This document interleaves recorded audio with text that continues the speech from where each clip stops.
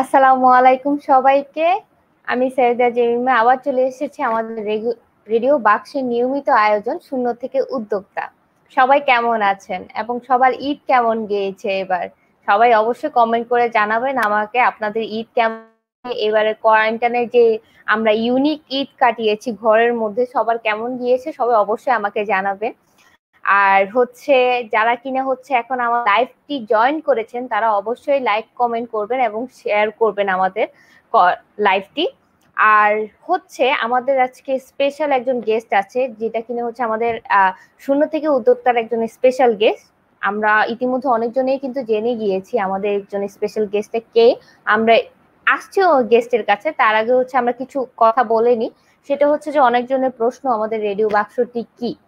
Radio বাক্সটি হচ্ছে একটি অনলাইন অডিও প্ল্যাটফর্ম, যার মাধ্যমে হচ্ছে আপনারা যে কোনো প্রান্তে অথবা বিশ্বের যে কোনো প্রান্ত থেকে আপনাদের পছন্দের রেডিও স্টেশন গুলো শুধু শুনতে পাবেন না, আপনারা যে কোনো জায়গা থেকে আপনারা হচ্ছে অনলাইন হচ্ছে কিনা হচ্ছে ফ্রিকোয়েন্সি শোনা যায় না। আপনাদের অনেকজনের মত থাকে যে তারা কিনে হচ্ছে তাদের পছন্দের রেডিও স্টেশন গুলোর ঢাকার বাইরে শুনতে পায় না।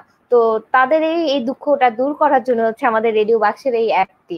এই অ্যাপের মাধ্যমে আপনাদের পছন্দের যে কোনো রেডিও স্টেশন গুলো আপনারা শুনতে পাবেন। আর দেরি না করে আপনারা হচ্ছে আমাদের রেডিও অ্যাপটি হচ্ছে ডাউনলোড করে ফেলবেন। যারা হচ্ছে অ্যান্ড্রয়েড ইউজার তারা হচ্ছে গুগল প্লে স্টোর থেকে, যারা অ্যাপল অ্যাপ ইউজাররা তারা অ্যাপল অ্যাপ স্টোর থেকে ডাউনলোড করে নিবে। আর এছাড়াও আপনারা আমাদের রেডিও বাক্সের সাথে সংযুক্ত হতে পারেন আমাদের social media platform Facebook, YouTube এবং ইনস্টাগ্রাম। আর সবাইকে উদ্দেশ্যে আরেকটা কথা বলে দিতে চাই, সেটা হচ্ছে যে আমাদের যে লাইভটি শুধুমাত্র ফেসবুকে না, আমাদের ইউটিউবেও সম্প্রচারিত হচ্ছে। আপনারা অবশ্যই ইউটিউব চ্যানেলটিও সাবস্ক্রাইব করে ফেলবেন। আমাদের ইউটিউব চ্যানেলে সরাসরি আমাদের লাইভটি শুরু হচ্ছে বা দেখাচ্ছে, ওটা আপনারা ইউটিউবের মধ্যেই দেখে নিতে পারবেন। তো দর্শক, আমি আর দেরি না করে হচ্ছে আমাদের যে আজকে যিনি আমাদের আজকে যিনি আমাদের গেস্ট, তাকে আমি আমন্ত্রণ জানাতে চাই টিএল এক্সপ্রেস এর হানিফ মাহমুদ স্যারকে। হ্যালো, আসসালামু আলাইকুম স্যার, কেমন আছেন? ওয়ালাইকুম সালাম, ভালো আছি। আপনি কেমন আছেন?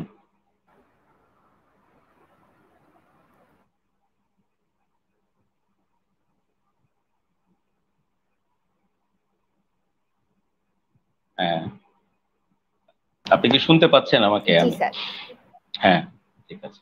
জি স্যার, আমি শুনতে পাচ্ছি। আপনি কেমন আছেন স্যার? জি ভালো, thank you very much for inviting me. ভালো আছেন আপনারা জি সবাই? অবশ্যই, ধন্যবাদ আমাদের রেডিও বাক্সতে আপনার মূল্যবান সময়টুকু আমাদেরকে দেওয়ার জন্য। তো স্যার, আমি ফার্স্টে আমি জানতে চাচ্ছি সেটা হচ্ছে যে আপনার এবারের যে ঈদটা কেমন গিয়েছে, যেহেতু রিসেন্টলি ঈদ গেল আমাদের, ঈদের সময়টা আপনার কেমন গেছে এটা জানতে চাইবো আমি। আচ্ছা, ঈদ যে চলে গিয়েছে এটাই আসলে আমি এখনো বুঝতে পারিনি আর কি। তবে হ্যাঁ, এটা মানে ঈদ আসলে আমাদের জন্য, ঈদটা যখনই আসে, তো ঈদটা আমাদের জন্য একটা স্পেশাল, সবসময় একটা স্পেশাল ওকেশন এখানে। কিন্তু এবারের ঈদটা সম্পূর্ণ ভিন্ন একটা প্রেক্ষাপটে এবং ভিন্ন পরিস্থিতিতে হওয়াতে ঈদটা আসলে এবার অনেকেই হয়তো বা এবার ঈদটা ফিল করতে পারেনি। তো আমাদের অবস্থাটা হচ্ছে এরকম যে আমরা যারা কুরিয়ার কোম্পানির চালাই বা যারা কুরিয়ার কোম্পানির সাথে রিলেটেড, আমরা ঈদটাকে সবসময় ফিল করি, আগে থেকেই ফিল করি। কারণ হচ্ছে যে আমাদের যেমন এবার একটা হচ্ছে যে করোনা সিচুয়েশন, দ্বিতীয়ত হচ্ছে যে ঈদের জন্য আমাদের কুরিয়ারের উপরে সবসময় একটা প্রেশার থাকে। নর্মাল যে কোনো সময়ের চেয়ে এটা 5 টাইমস 10 টাইমস বেশি হয়ে যায় প্রেশারটা। তো ওই প্রেশারটা আমাদেরকে সবসময় ওভারকাম করতে হয়। তো এবার ঈদে যে সিচুয়েশনটা, যে ঈদটা একটু ভিন্ন প্রেক্ষাপটে হয়েছে, তো সেই ভিন্ন প্রেক্ষাপটের যেই এফেক্টটা এটা আমাদের উপরেও ছিল। নর্মাল সময়ে আমরা যেভাবে ডেলিভারি গুলো করতে পারি, প্রোডাক্ট গুলো মানুষের কাছে বা কাস্টমারদের কাছে হ্যান্ড ওভার করতে পারি, এবার আমাদেরকে অনেক বেশি সতর্কতা অবলম্বন করতে হয়েছে। তো এটা যেটা হয়েছে যে এবার ঈদে অন্যান্য যে কোনো সময়ের চেয়ে আমাদের একটা রেশনাল একটা প্ল্যান থাকে যে আমরা ঈদে কি ধরনের কোয়ান্টিটি ডিল করব। তো এবার আমাদের যেটা হয়েছে যে সব ধরনের যত রকমেরই প্রিকশন নিয়ে আমরা এই ফেস্টিভ টাইম গুলোতে থাকি না কেন, এবার ঈদে সব ধরনের প্রিকশনই আমাদের ব্যর্থ হয়েছে। ব্যর্থ ইন এ সেন্স হচ্ছে যে আমাদের একটা টার্গেট থাকে যে আমরা এই ঈদে কি পরিমাণ পার্সেল ডিল করবো, because we have to play on the capacity every time. কারণ আমরা যদি ক্যাপাসিটিটাকে কখনো মেজার করে না রাখি, তখনই দেখা যায় যে সার্ভিসটা ফল ডাউন করে। যে আমার ক্যাপাসিটি আছে যে I can handle 10,000 parcel, so if it is more than 10,000, okay, if it is যে 10-12 হাজার যদি হয়ে যায় এটাকে হ্যান্ডেল করা যায়, কিন্তু 12,000-এর জায়গায় যদি এটা 20,000 হয়ে যায় তখন এটাকে হ্যান্ডেল করাটা খুব মুশকিল হয়ে যায়। কিন্তু এবার ঈদে যেটা হয়েছে, ঈদের আগে করোনার যেই প্রাদুর্ভাব ছিল, এই প্যান্ডেমিকের কারণে দেখা গেছে যে আমাদের এখানে বেশ কিছু কুরিয়ার কোম্পানি তারা এই অপারেশনটাকে মানে বন্ধ রেখেছিল, খুব বড় মাপের কুরিয়ার কোম্পানি। সো তারা এই বন্ধ রাখার কারণে যেটা হয়েছে যে যারা সার্ভিসটাকে কন্টিনিউ করছিল, স্বাভাবিকভাবে মার্চেন্টরা তো বিজনেস করবে, সো মার্চেন্টদের ওই পার্সেল গুলো আমাদের উপরে এসেছে এবং আমরা ট্রাই করেছি এবং আমি আমার প্রত্যেকটা মার্চেন্টকে পার্সোনালি তাদের সাথে কমিউনিকেট করে তাদেরকে অ্যাসিওর করেছি যে আপনাদের প্রত্যেকটা প্রোডাক্ট আমরা প্রত্যেকটা কাস্টমারের হাতে পৌঁছে না দিয়ে অ্যাটলিস্ট আমি পাঞ্জাবি কিনবো না, হ্যাঁ, আমি ঈদ করতে যাব না। এবং আলহামদুলিল্লাহ, আল্লাহর রহমতে আমার এতটুকু মনে আছে, আমরা শেষের 6 দিন 6 রাত আমরা টানা অফিসে ছিলাম। ঈদের দিন সকালে আমরা অফিস থেকে সবাই গিয়েছি এবং এটা কষ্টসাধ্য ছিল এটাকে মানে টার্গেটটাকে সাকসেসফুল করা, বাট ফাইনালি আমরা সাকসেসফুল করেছি। থ্যাঙ্কফুল টু আল্লাহ। আচ্ছা, ধন্যবাদ স্যার। আমি আশা করছি, কারণ আপনার ঈদটা কিন্তু আসলে দেখতে গেলে খুবই ব্যস্তময় সময় গিয়েছে, ঈদের সময় আগটুকু পর্যন্ত। তো প্রিয় দর্শক, যারা কিনা আমাদেরকে এখন নতুন করে জয়েন করেছেন, তারা অবশ্যই করে আমাদের লাইভটি শেয়ার করে নেবেন এবং লাইকও করবেন, কমেন্টও করবেন, এবং আমাদের যে হানিফ স্যারের কাছে যদি কোনো প্রশ্ন থাকে সবাই অবশ্যই কমেন্ট করে করবেন, তাহলে আমরা স্যার চেষ্টা করব আমাদের প্রশ্নের উত্তর দেওয়ার জন্য। তো স্যার, আমি আপনার কাছে জানতে চাই, সেটা হচ্ছে যে টিএল এক্সপ্রেস কিভাবে হলো আপনার, এবং টিএল এক্সপ্রেস এর ভবিষ্যৎ পরিকল্পনা কি? আচ্ছা, টিএল এক্সপ্রেসের আসলে আমি সম্পূর্ণ ভিন্ন ব্যাকগ্রাউন্ডের লোক। হ্যাঁ, সার্ভিস ওরিয়েন্টেড কোম্পানির সাথে আমার কাজের অভিজ্ঞতা আছে, যেহেতু আমি টেক্সটাইল নিয়ে কাজ করেছি। আমি বেশ কিছু ইন্টারন্যাশনাল কুরিয়ারের সাথে আমি সবসময় কাজ করেছি, আমার এক্সপোর্ট ইম্পোর্ট ছিল। তো ডিএইচএল বা ফেডেক্স এর মতন কোম্পানির সাথে কাজ করার অভিজ্ঞতা আমার আছে। তো টিএল এক্সপ্রেসের শুরুটা আসলে একটু মানে হোমোজিক্যালি, এটা যেমন আমার যিনি ওয়াইফ জান্নাত নিশি, তো সে অনলাইন জগতে অনেক বছর যাবত কাজ করছে, প্রায় 6-7 বছরের উপরে সে বিজনেস করছে। তো তাদের কমিউনিটিটা অনেক বড়, হ্যাঁ, তারা এখানে কাজ করতো। তো আমি একদিন দেখলাম, যেমন আমার কোম্পানিতে লজিস্টিক পার্টনার হিসেবে ছিল হচ্ছে ডিএইচএল। তো ডিএইচএল কে নিয়ে আমরা কাজ করতাম। তো আমাদের সার্ভিস ওরিয়েন্টেড কোম্পানি হিসেবে তাদের ধরন বা তাদের অ্যাটিটিউড কি ধরনের হয় এটা, বা তাদেরকে আমরা কিভাবে অ্যাজ এ কাস্টমার তাদেরকে আমরা হ্যান্ডেল করি, এটার একটা স্ট্যান্ডার্ড আমার মাথায় ছিল। তা আমি একদিন যখন টিএল এক্সপ্রেসের যখন হয়নি, আমি দেখতাম যে আমার বাসায় প্রচুর ডেলিভারি এজেন্ট আসতো। নিশি যখন নাকি প্রোডাক্ট গুলো সেল করতো, তো ওর প্রোডাক্ট পিক করতে বাসাতে অনেক ডেলিভারি এজেন্টরা আসতো আমাদের এখানে। তা আমাদের একদিন আমি বাসায় আসার সময় দেখলাম যে একটা ছেলে বাইরে দাঁড়ানো, হ্যাঁ, নর্মাল একটা ছেলে দাঁড়ানো আছে, পায়ে নর্মাল এই বাসায় পরার মতো যে স্লিপার এগুলো পরে দাঁড়িয়ে আছে এবং খুবই ডিসঅর্গানাইজড এখানে। তো তখন আমাদের এখানে অত অর্গানাইজড কুরিয়ার কোম্পানি হয়নি। যারা মার্চেন্ট ছিল তারা বিভিন্ন ভাবে এই পার্সেল ডেলিভারি গুলোকে হ্যান্ডেল করতো, নিজেদের হয়তো বা সিকিউরিটি গার্ডকে দিয়ে, কেউ ড্রাইভারকে দিয়ে, কেউ কারো আত্মীয় স্বজনকে দিয়ে এই ডেলিভারি গুলো করতো। আমার ওয়াইফ ওই সময় ডেলিভারি করতো একটা সাইক্লিস্ট গ্রুপ ছিল, হ্যাঁ, এবং ওই সাইক্লিস্ট গ্রুপের যেই ছেলেটা মেইনলি এটা কোঅর্ডিনেট করতো, সে তার বাবা একজন জয়েন্ট সেক্রেটারি। হ্যাঁ, তারপরেও তারা পাশাপাশি, যেহেতু তারা সাইক্লিস্ট একটা টিম আছে, তারা পুরো ঢাকা শহর রোমিং করে। তো ওরা বন্ধু বান্ধব মিলে প্ল্যান করলো যে হ্যাঁ, আমরা এই কাজটা করব, তো সাইকেলই তো চালাই, তাহলে কিছু আর্নও করি। তো ওরা ওরা ওর এই পার্সেল ডেলিভারি সার্ভিসটা দিত এবং আমার কাছে খুব জিনিসটা খুব ইন্টারেস্টিং লেগেছে যে না, এই ছেলেগুলো খুব ভালো, ওরা মানে সময় নষ্ট করছে না। কারণ আমাদের এখানে তো একটা মাইন্ডসেট আছে, এই যে সাইক্লিস্ট গ্রুপ বা বাইকার গ্রুপ, রেসার গ্রুপ, যে এরা হচ্ছে দে আর কমপ্লিটলি মানে নাথিং, তারা সময় ওয়েস্ট করে। তো এটার ভিতরও তারা বিষয়টাকে একটা ক্রিয়েটিভ জায়গাতে নিয়ে এসেছে যে না, ইচ্ছা থাকলে এখান থেকেও কিছু করা যায়। তা আমি দেখলাম যে আমার বাসাতে একটা কোম্পানির সাথে সে কাজ করতো, ওখানে দেখলাম যে ওই ছেলেটা এসে দাঁড়ানো, হ্যাঁ, খুবই ডিসঅর্গানাইজ ছেলেটা।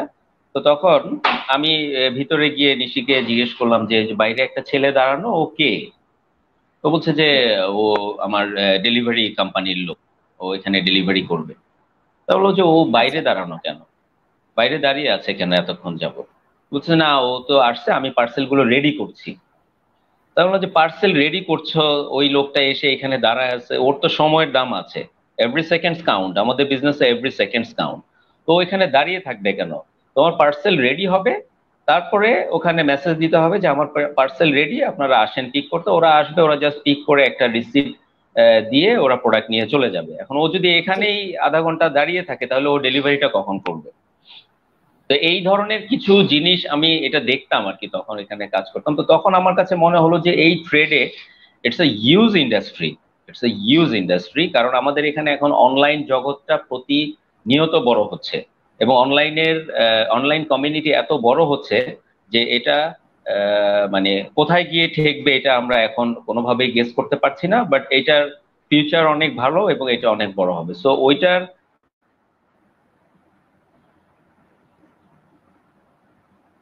আহ ভাই স্যারের বড়, কিন্তু কাজটা খুব কি মানে দর গোছালো অবস্থায় করতে হবে। তো ওইটা থেকে আমি চিন্তা করলাম যে একদিন আমি নিশিকে বললাম যে আমি একটা কুরিয়ার কোম্পানি করব। হ্যাঁ, হ্যাঁ। তো আমি ওইটা এই চিন্তা করেই আমি কুরিয়ার কোম্পানি করলাম এখানে, ট্রিয়াল এক্সপ্রেস শুরু করলাম। তা আমি তো আসলে অনলাইন জগতে কাউকেই চিনি না। আমি সর্বশেষ মানে ফেসবুকে কবে লগ ইন করেছি এটাও আমার মনে নাই, কেউ আমাকে চিনে না। তো তখন আমি ওদের সাথে যখন আলাপ করলাম, ওরা আমাকে বললো যে হ্যাঁ ঠিক আছে, এটা করো, এটা একটা ভালো একটা উদ্যোগ হতে পারে। তো এটা শুরু করলাম, কিন্তু শুরু করতে গিয়ে যেটা দেখলাম যে না, আসলে এই কুরিয়ার বিজনেসটাকে, এটাকে অর্গানাইজ ওয়েতে নিয়ে আসা এবং এটাকে বিজনেস হিসেবে, ভালো কোম্পানি হিসেবে এটাকে স্টেবল করা, এখানে একটা অনেক বড় স্ট্রাগলের একটা ব্যাপার আছে। তো আমি প্রথম যেই মার্চেন্টের পার্সেল নিয়ে শুরু করেছিলাম সেটা হচ্ছে কারুকাব্য, জান্নাত নিশির 7টা পার্সেল দিয়ে আমি শুরু করেছিলাম। That was the first step of TL express. আচ্ছা, এটা ওখান থেকেই আসলে শুরু। মানে আসলে একটা কুরিয়ার হচ্ছে একটা যারা হচ্ছে উদ্যোক্তা তাদের জন্য একটা ঝামেলাকর বিষয় হয়ে যায় যে তারা তাদের পার্সেলটা তাদের গ্রাহকদের কাছে কিভাবে পৌঁছাবে। তো একটা কুরিয়ার হুম, সার্ভিস কোম্পানি হচ্ছে একজন উদ্যোক্তাকে সাপোর্ট দেওয়ার জন্য অনেক বেস্ট একটা ভূমিকা পালন করে আমি মনে করি স্যার। হুম। জি এখন স্যার। এখানে আসলে এখানে একটা মানে বুঝার একটা ভুল আছে। সেটা হচ্ছে যে যারা আমাদের অনলাইন এন্টারপ্রেনার, যারা এই মার্চেন্ট যারা কাজ করে, তাদের প্রোডাক্ট গুলোকে প্রত্যেকটা কাস্টমার কাছে পৌঁছানোর যে ব্যাপারটা, তাদেরকে আমি একটা জিনিস বলবো যে তারা এখন বর্তমান সময়কে যদি আমরা জাজ করি, দেন দে are very lucky, they are very lucky. Because এই মুহূর্তে যদি যে কেউ আজকে যদি একটা অনলাইন প্ল্যাটফর্মে বিজনেস করতে চায়, আজকে যদি শুরু করতে চায়, right in front of them lots of choice, যে এখানে আরো 10টা courier company ready, and professional courier company ready তাদেরকে সার্ভিস দেওয়ার জন্য। কিন্তু শুরুর ঘটনাটা এরকম ছিল না। শুরুর ঘটনাতে আপনি দেখবেন যে আজ থেকে 5-7 বছর আগে যারা নাকি অনলাইন প্ল্যাটফর্মে বিজনেস শুরু করেছে, প্রত্যেকেরই দেখবেন যে হিস্ট্রি নাড়াচাড়া করলে দেখবেন কেউ না কেউ তার হাজবেন্ডকে দিয়ে ডেলিভারি করিয়েছে, কেউ তার ভাইকে দিয়ে ডেলিভারি করিয়েছে, কেউ তার বাবাকে দিয়ে অথবা ডেলিভারি করিয়েছে, নিজে অথবা গিয়ে নিজে করেছে ডেলিভারি অনেক। করেছে। হ্যাঁ, এবং এটা ওই সময়টা খুবই কঠিন একটা সময় ছিল। কোনো কমিটমেন্ট, এটা আসলে সম্ভব না। কারণ যেখানে আমরা যেখানে মানে অ্যারাউন্ড 100 পিপল নিয়ে আমরা টাইমলি প্রোডাক্টটা মানুষের কাছে পৌঁছে দিতে আমাদেরকে স্ট্রাগল করতে হয় এত বড় টিম নিয়ে, সেখানে আপনি একজন বা দুইজন বা 5জন মানুষ দিয়ে পুরা ঢাকা শহর বা পুরা দেশে প্রোডাক্টটাকে মানে পৌঁছে দিবেন, এটা অনেক ডিফিকাল্ট একটা জব। তো আমি বলবো যে এখন যারা অনলাইন এন্টারপ্রেনার আছে তারা অনেক লাকি।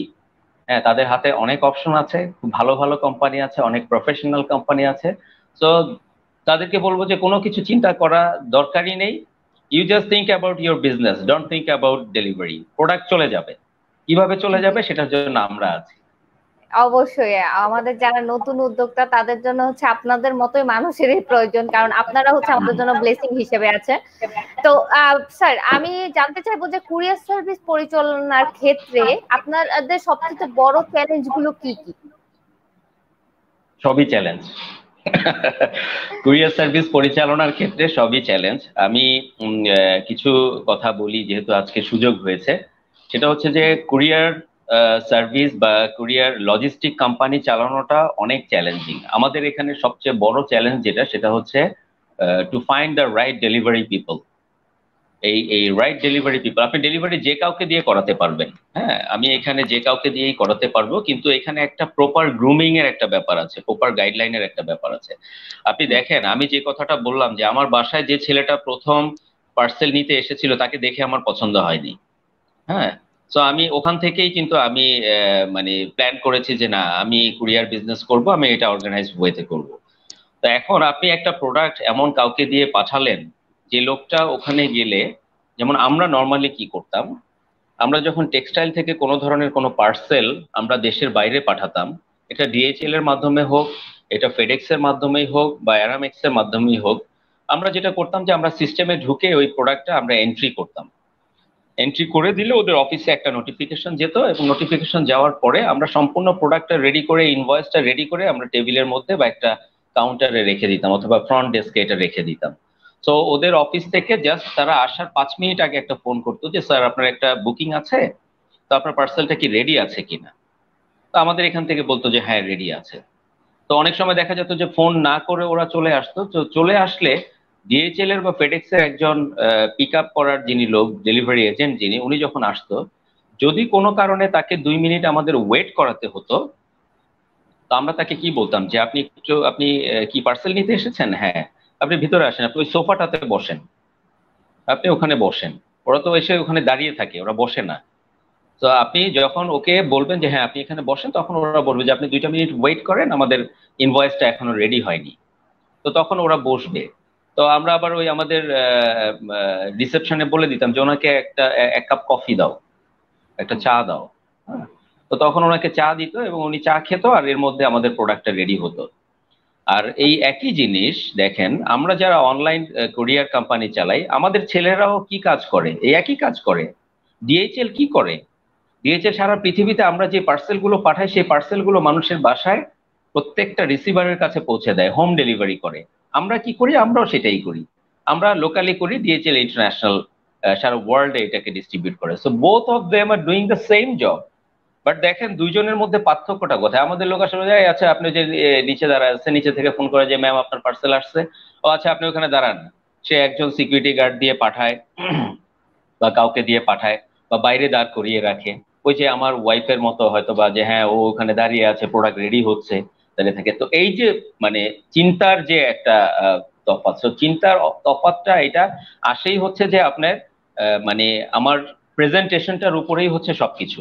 এখন আমার ওই ভদ্রলোকের যিনি যাবে, যে এজেন্ট বলি, ডিএইচএল এর এজেন্ট বলি আর আমার এজেন্ট বলি, এখন যদি অ্যাপিয়ারেন্ট যদি ঠিক না থাকে, তার প্রেজেন্টেশন যদি ঠিক না থাকে, তাহলে সে কখনোই রাইট রিসেপশন পাবে না। হ্যাঁ, তো এইটা হচ্ছে একটা জিনিস, যে এই ম্যান পাওয়ারটা পাওয়াটা এখানে এটা, এবং তাদেরকে গ্রুমিং করাটা, এটা অনেক বড় চ্যালেঞ্জ, রাইট পিপলটাকে নেওয়া। আরেকটা চ্যালেঞ্জ হচ্ছে সবচেয়ে বড়, আমি যখন এই কুরিয়ার বিজনেসে আসি, আমি প্রথম 6 মাস আমি এটাকে নিয়ে শুধু স্টাডি করেছি, যে কুরিয়ার বিজনেসের সবচেয়ে বড় চ্যালেঞ্জ হচ্ছে যে টিপিক্যাল কুরিয়ার কোম্পানি বা ট্র্যাডিশনাল কুরিয়ার কোম্পানির সাথে আমাদের পার্থক্যটা একটাই।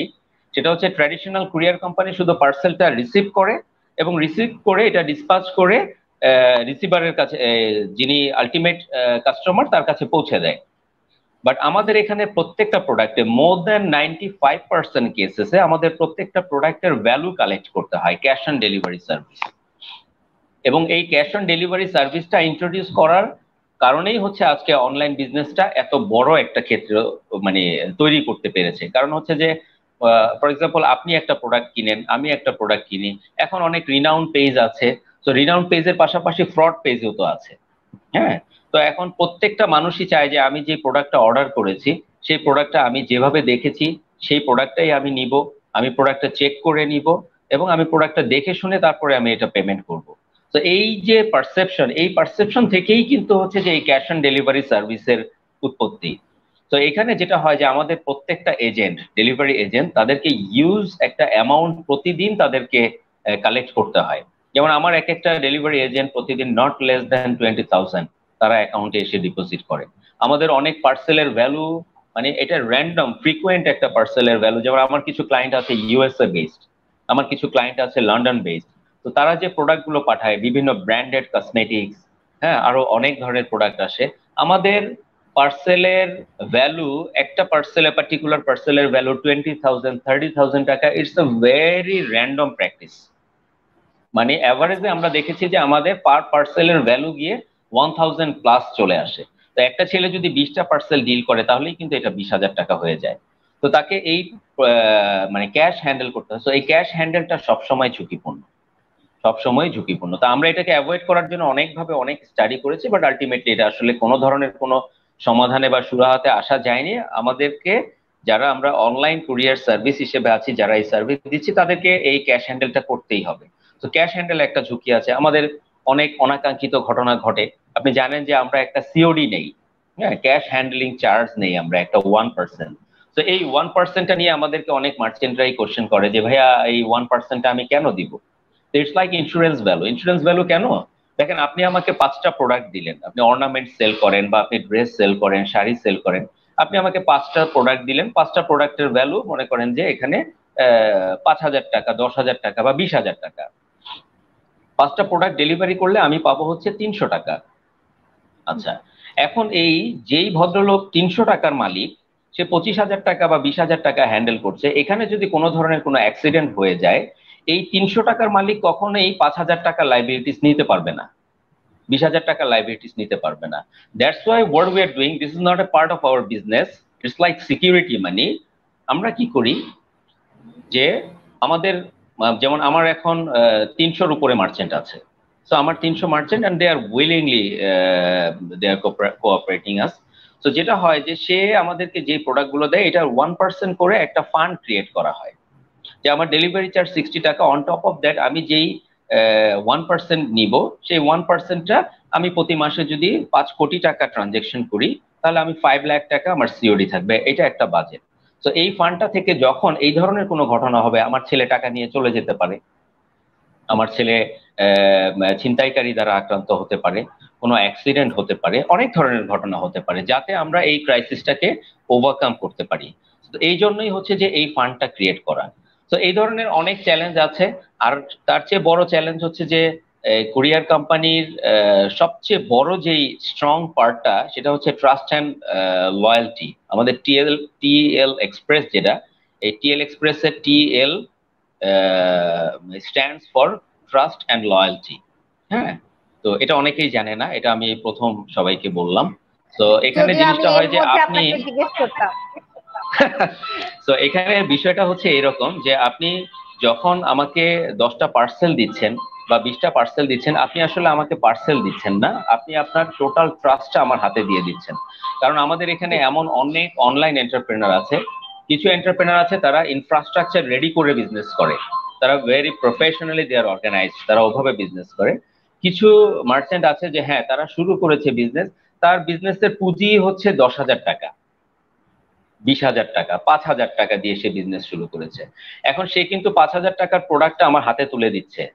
সে ডিপেন্ড করছে যে এই প্রোডাক্টটা ডেলিভারি হবে, এই প্রোডাক্টের পেমেন্টটা আমার কাছে আসবে, দেন প্রফিটটাকে আমি সেপারেট করে আবার এটা দিয়ে আমি রিইনভেস্ট করব। সো তার মানে কি, আপনি আমার টোটালটাই কিন্তু আমার হাতে দিয়ে দিচ্ছেন। তো এখানে এই টোটাল যে বিষয়টা, এই ট্রাস্টের বিষয়টা, এটা যদি কুরিয়ার কোম্পানি রাখতে না পারে, এটা নিয়ে মার্কেটে প্রচন্ড রকম প্যানাফ্লেক্স আছে। হ্যাঁ, এটা নিয়ে মার্কেটে অনেক সমস্যা আছে। তো এই সমস্যাগুলি হচ্ছে যে অ্যাভয়েড করার জন্য আমাদের যে মার্চেন্ট যারা আছে বা অনলাইন এন্টারপ্রেনার আছে, এদেরকে কিছু সতর্কতা অবলম্বন করতে হবে। হ্যাঁ, এই সতর্কতাগুলো অবলম্বন করতে না না করতে গিয়েই এরা বিপদে পড়ে, এরা ঝামেলায় পড়ে, এবং পরবর্তীতে এটা নিয়ে দেখবেন যে প্রচন্ড, এটা একটা খুব প্রচন্ড রকম একটা মানে আলোচনার বিষয়, কুরিয়ার কোম্পানির বদনাম। এইটা প্রচন্ড রকম একটা ইন্টারেস্টিং টপিক। দেখবেন যে এটা নিয়ে কোনো জায়গাতে কেউ যদি শুধু একটা লাইন লিখে দেয়, তাহলে দেখবেন যে ওখানে মনে করেন যে কমেন্টের সিরিয়াল পড়ে যায়। হ্যাঁ, সবাই কমেন্ট করে। কিন্তু এখানে একটা জিনিস আপনাকে বুঝতে হবে, আপনি খেয়াল করে দেখেন যে ই ক্যাবে বা কোনো বড় ধরনের কোনো অনলাইন প্ল্যাটফর্মে একজন একটা কমেন্ট করেছে যে এই অমুক কুরিয়ার কোম্পানি আমার টাকা ঘুরাচ্ছে বা আমার টাকা দিচ্ছে না, আমার টাকা নিয়ে চলে গেছে। ওখানে দেখবেন যে 100-150 জন মানুষ ওইখানে কমেন্ট করতেছে যে হ্যাঁ এই কোম্পানি তো আমার টাকাও নিয়ে গেছে, এই কোম্পানি তো আমার টাকাও ঘুরায়। একদম সবাই দেখবেন যে মিলে যায় একজন আরেকজনের সাথে, এবং তাদের কমিউনিটি তো অনেক বড়, আমাদের কমিউনিটি তো ছোট। আপনি ওখানে খেয়াল করে দেখবেন যে আমরা যারা কুরিয়ার কোম্পানি, আমাদের একটা, ফর এক্সাম্পল আমি যদি প্রতিদিন 5,000 পার্সেল ডিল করি, 5,000 পার্সেলের একটা মেজর পোর্শন আসে হচ্ছে আমাদের ই কমার্স সাইট থেকে। লাইক যারা established e commerce site, Daraz, Evaly, বাগডুম, peekaboo, এই ধরনের বড় যারা ই কমার্স প্ল্যাটফর্ম আছে সেখান থেকে আসে। বাকি যে পোর্শনটা আসে এটা এফ কমার্স থেকে আসে। এখন আপনি খেয়াল করে দেখবেন যে ওই যে কমেন্টের মধ্যে 100-150 মানুষ গিয়ে যে কমেন্ট করলো যে হ্যাঁ আমার টাকাও নিয়ে গেছে, আমার টাকা নিয়েও ঘুরাচ্ছে, আপনি কোথাও খুঁজে পাবেন না যে আজ পর্যন্ত কোনো একটা এই ধরনের স্ট্যাটাসের উপরে দারাজের সিও গিয়ে একটা মেসেজ ওখানে ড্রপ করেছে, বা দারাজের কোনো এক্সিকিউটিভ একটা মেসেজ থ্রো করেছে যে হ্যাঁ আমাদের টাকাও এই কুরিয়ার কোম্পানি নিয়ে গিয়েছে। ই ভ্যালির কোন একজন কর্ণধার ওখানে গিয়ে কমেন্ট করেছে যে হ্যাঁ আমার টাকাও এই কুরিয়ার কোম্পানি নিয়ে গেছে। অথচ যে কোনো এফ কমার্সের চেয়ে মিনিমাম 100 টাইমস বেশি টার্নওভার হয় হচ্ছে এই বড় অনলাইন বা ই কমার্স প্ল্যাটফর্ম গুলোর সাথে। তো এখানে বিষয়টা হয় কি, এখানে প্রায়োরিটি সেট করা হয়। এখন আমাদের যারা মার্চেন্ট যারা আছে এরা কিছু জায়গাতে অনেক স্যাক্রিফাইস করতে চায়। তারা হচ্ছে কি সার্ভিসটাকে বিভিন্ন মানে ইজি সার্ভিস চায়, ইজি সার্ভিস চায় ইন আ সেন্স। দেখবেন যে আমাদের অনেক জাঁকজমকপূর্ণ কিছু বিজ্ঞাপন হয়, অনেক কুরিয়ার কোম্পানি এখানে করেছে। যেমন আমরা আমাদের স্ট্যান্ডার্ড প্রাইস রেঞ্জ আছে যে আপ টু 500 গ্রাম 60 টাকা, 500 to 1 কিলো হলে এটা 70 টাকা, 2 কিলো হলে এটা 80 টাকা। If it is more then 2 kilo দেন ওইটা আমরা সাইজ এন্ড ওয়েটের উপরে বেস করে আমরা মার্চেন্টের সাথে এটাকে নেগোশিয়েট করে নিই প্রাইসটা। এখন আপনি দেখবেন যে একটা কোম্পানি ওখানে গিয়ে অফার করেছে যে 20 টাকাতে পুরা ঢাকা দেশে, পুরা বাংলাদেশে ডেলিভারি করতেছে সে। কেউ অফার করতেছে যে না এখন আর কোনো ওয়েট লিমিট নাই, আপনার 10 কেজি দিলেও মানে 60 টাকার মধ্যে সে নিয়ে যাচ্ছে। কেউ অফার করতেছে যে ঢাকা শহরে 24 ঘন্টায় ডেলিভারি করে দিবে, 40 টাকায় অফার করতেছে। তো এখানে কিছুটা আমাদের কুরিয়ার কোম্পানিগুলিরও এখানে একটু ডিসঅর্গানাইজড হওয়ার বেনিফিটটা এখানে আসে। তো এখানে জিনিসটা কি আপনি দেখেন, আমরা তো যারা কুরিয়ার কোম্পানি চালাই, এটা এটা কোনো বিজনেস প্ল্যাটফর্ম না। এটা হচ্ছে আপনার নামের মধ্যেই আছে এটার সমাধানটা, কুরিয়ার সার্ভিস। তো this R service oriented company, আমরা সেবা দিচ্ছি। এখন সেবাদানকারী প্রতিষ্ঠানগুলো, আমাদেরই কিছু কর্ণধার আছে, বিভিন্ন কুরিয়ার কোম্পানির মালিক আছে, যে যদি কেউ দেখা যায় যে বলে যে ফোন করে যে হ্যাঁ ভাইয়া আমার তো অনেক পার্সেল হয়, আমার প্রতিদিন 50টা করে পার্সেল হয়, তো আপনি আমাকে কি দিবেন? তো উনি বলে যে হ্যাঁ আপনার যেহেতু 50টা পার্সেল হয় আপনি 40 টাকা করে দিয়েন, নর্মালি তো 60 টাকা নেই, আপনি 40 টাকা করে দিয়েন। আবার কেউ বলে যে আচ্ছা ঠিক আছে আপনার সিওডি দিতে হবে না, হ্যাঁ আপনি রাত্রে 2টার সময় পার্সেল দিলেও আমরা যে পিক আপ করে নিয়ে আসবো।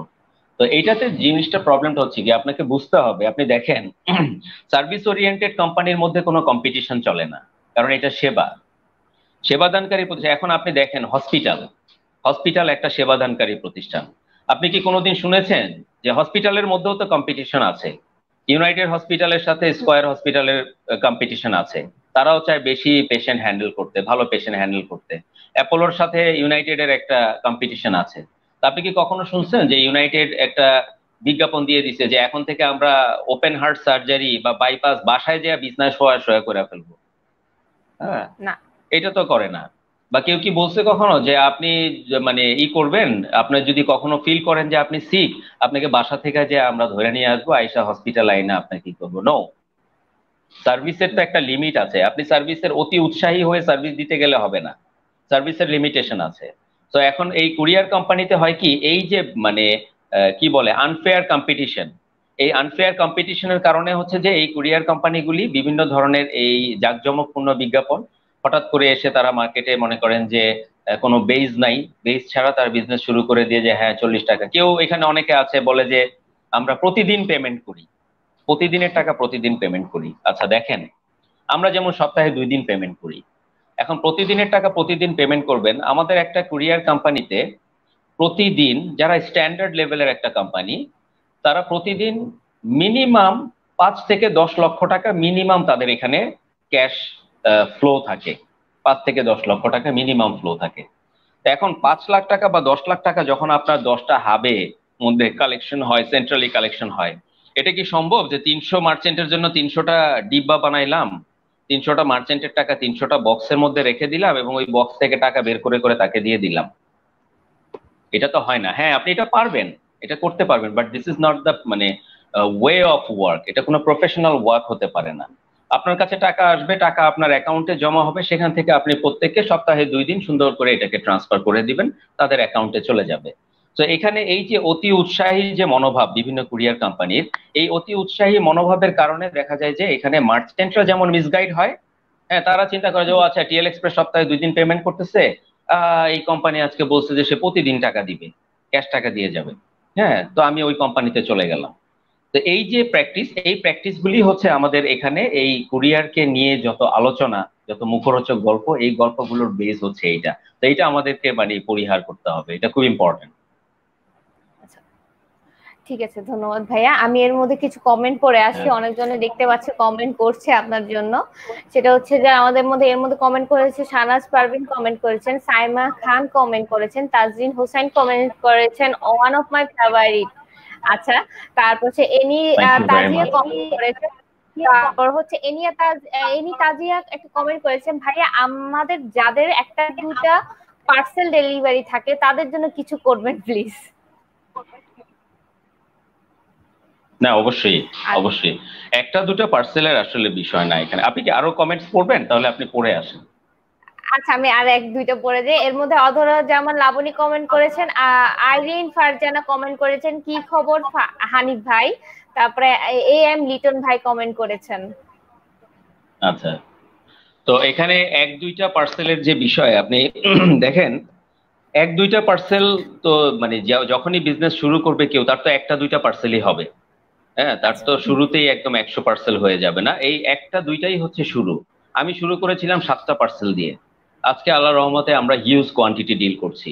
তো এখানে আপনি আজকে যখন বিজনেস শুরু করবেন আপনার একটা দুইটা পার্সেল হবে, এবং একটা দুইটা পার্সেলের ক্ষেত্রে যেমন আমরা একটা স্লট দিয়ে রাখি যে আমাদের মিনিমাম পিক আপ 2টা।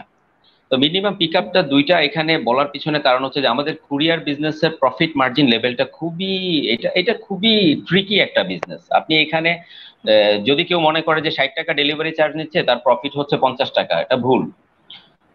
আমি দেখেন যে কথাটা বললাম যে বিভিন্ন কোম্পানি বলে যে 30 টাকা ডেলিভারি করে, 25 টাকা ডেলিভারি করে, 20 টাকা ডেলিভারি করে। এরা কিভাবে করে আমি জানি না, কয়দিনে ডেলিভারি করে আমি জানি না। আমি আমার অনেক এজেন্টকেই আমি ডেলিভারি কমিশন দেই 25 টাকা। আমি এই রমজানের মধ্যে ঈদের আগে আমি আমার ডেলিভারি ম্যানদেরকে কমিশন দিয়েছি 30 টাকা, তাদেরকে ক্যাশ ইনসেন্টিভ দিয়ে কাজ করিয়েছি। এবং আমার এখনো মনে আছে আমি চাঁদ রাতের দিন তাদেরকে প্রত্যেককে 50 টাকা করে আমি কমিশন দিয়েছি প্রত্যেকে। আরো তো আমরা দিচ্ছি বিভিন্ন জিনিস। এখন এখানে বিষয়টা যেমন আমি আমার ছেলেদের স্যালারি স্ট্রাকচারটাকে এমন ভাবে সাজিয়েছি, আমার ছেলেদের শুরুতে আমরা যখন কাজ করলাম তখন আমরা প্রত্যেকের স্যালারি ডিসাইড করলাম এরকম যে 8,000 টাকা তাদের বেসিক স্যালারি হবে, প্রতিদিন 60 টাকা তারা লাঞ্চের জন্য পাবে, আর মোবাইল বিল তাদেরকে 500 টাকা করে দেওয়া হবে। সো এটাতে সবকিছু মিলে দেখা গেল যে তাদের স্যালারিটা 10 থেকে 12 হাজার টাকার মতো পড়ে। তো এখন দেখেন 12 হাজার টাকা দিয়ে কিন্তু ঢাকা শহরে চলাটা খুব মুশকিল। আপনি একজন কোম্পানির ওনার হিসেবে আপনার ওই ডেলিভারি এজেন্টই কিন্তু আপনার ফেস। আমার ওই ডেলিভারি এজেন্ট যদি মানুষের কাছে তার ইমপ্রেশন ভালো থাকে, ওইটা আমার ইমপ্রেশন, তার ইমপ্রেশন খারাপ হলে ওইটাই আমাদের বাজে ইমপ্রেশন। তাদেরকে দিয়ে এই কোম্পানির মালিকদেরকে সবাই চিনে, কোম্পানিকে চিনে। এখন যেই ছেলে 8,000 টাকা, 10,000 টাকা, 12,000 টাকা ইনকাম করে, সে ঢাকা শহরে কিভাবে থাকবে, কিভাবে চলবে? এটা মুশকিল ঢাকা শহরে চলাটা। আমার যেমন ছেলেদের জন্য আমরা এখানে ডরমিটরি ফ্যাসিলিটি আছে। আমার অনেক ছেলে এখানে যারা ঢাকা শহরে কাজ করতে চায়, তাদের থাকার কোনো জায়গা নেই, তাদেরকে আমি এখানে ডরমিটরিতে রাখি। তাদেরকে আমি এখানে খাবারের ব্যবস্থা করে দিয়েছি, তারা এখানে খায় এখানে। তারপরে আমি দেখলাম যে এখানে আসলে এই 10-12 হাজার টাকা, এখন এর চেয়ে বেশি তো আমি দিতে পারবো না। কারণ একটা ছেলে আমাকে মান্থলি মনে করেন যে ইনকাম করে দিচ্ছে হচ্ছে 20,000 টাকা। তো 20,000 টাকার ভিতরে তাকে আমি দিচ্ছি 12,000 টাকা, থাকছে 8,000 টাকা। এটার পিছনে আরো হিউজ কস্ট আছে। একটা কুরিয়ার কোম্পানির পোর্টাল, একটা কুরিয়ার কোম্পানির পোর্টাল করতে, ভালো একটা পোর্টাল করতে মিনিমাম 5 লক্ষ টাকা থেকে 50 লক্ষ টাকা পর্যন্ত খরচ হয়। একটা কুরিয়ার কোম্পানির ব্যাকওয়ার্ড যে ইনভেস্টমেন্ট, একটা কাভার ব্যান্ড কিনতে গেলে 15 লক্ষ টাকা খরচ হয়। হ্যাঁ, তো সাইকেল, বাইক, ম্যান পাওয়ার, পিছনে যে এক্সিকিউটিভ যারা কাজ করে তাদেরকে তো কেউ দেখে না। Branding, promotion, marketing, it's a huge investment, it's a huge sector. আমি একটা কথা মাঝে মাঝে বলি যে কুরিয়ার কুরিয়ার মানে হচ্ছে কুরিয়ারও শুরু হয় কতে, কুরিয়ার বিজনেসও শুরু হয় কোটি টাকা থেকে। এটা কোটি টাকার প্রজেক্ট। তো এখানে এত হিউজ অ্যামাউন্ট ইনভেস্ট করে আপনি যদি দিন শেষে বিজনেস করতে না পারেন, আপনি চ্যারিটি করতে পারবেন না, প্রত্যেকের লিমিটেশন আছে।